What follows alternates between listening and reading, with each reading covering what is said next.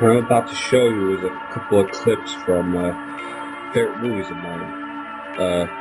Mostly it'll be about Predator, Predator 2, and Eric Harris and Dylan Klebold's favorite movie, Natural Born Killers. Denver Post identifies the two suspects as 18-year-old Eric Harris and 17-year-old Dylan Klebold. It's my freaking weapon. I bought it. And all I want is a weapon. That's all I want. So I'm telling myself to do this. To commit. I trained myself. No one knows what's going to happen. Just me. I haven't told any of my friends. None of my family knows this. No one knows that I have all this stuff. Later.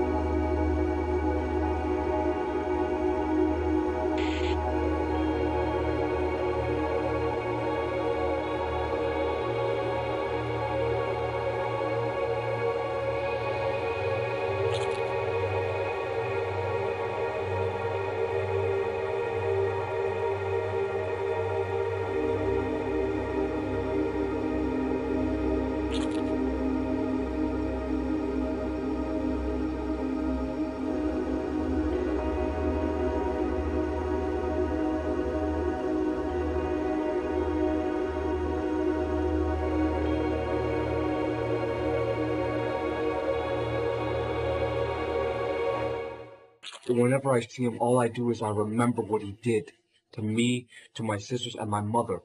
I can still hear the sounds his hand made whenever he would hit our bodies. Like that.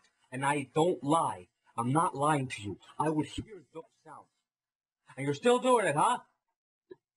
Like that, he would hit us with his bare hand. Head, back, rear. And it wasn't really the physical pain. It was the emotional pain. That a father, a person that you loved, was doing this to you and your family. He could do that to me all he wanted. It would have been discipline. But disciplining my mom? She was about his same age. And he was disciplining her like a child. I treated everybody with respect as best as I could. All I wanted was respect in return. I treated my drill sergeants with respect. Drill sergeant this, drill sergeant that. I treated them with the best respect I could.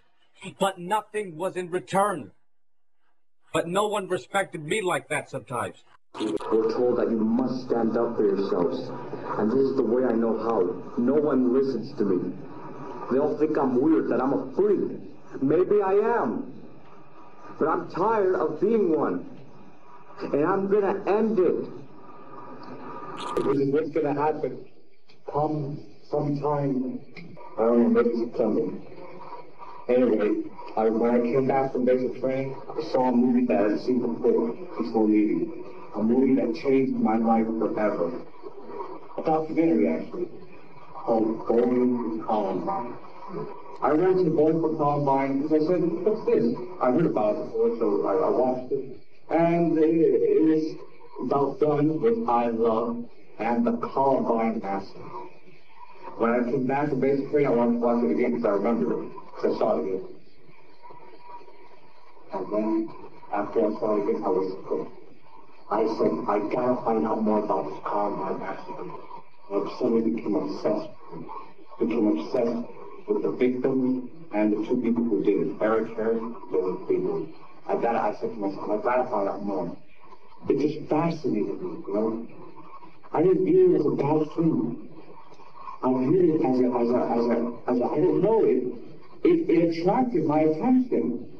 I do not want to go back to training. I do not want to go back to Virginia. I do not want to go back to those drill sergeants, those sharks who want us to do push-ups. I'll kick you up, push-ups. You want to make me, you want to smoke me, I'll smoke you. I'll smoke you. Don't do it. Don't yell. I'll smoke you. You want to yell at me? I'm tired of being yelled at. I've been yelled at all my life.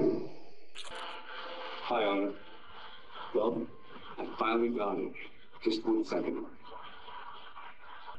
Booyah! Sorry. Look. Here it is, Honor. Look, here's your name. And this is my nickname.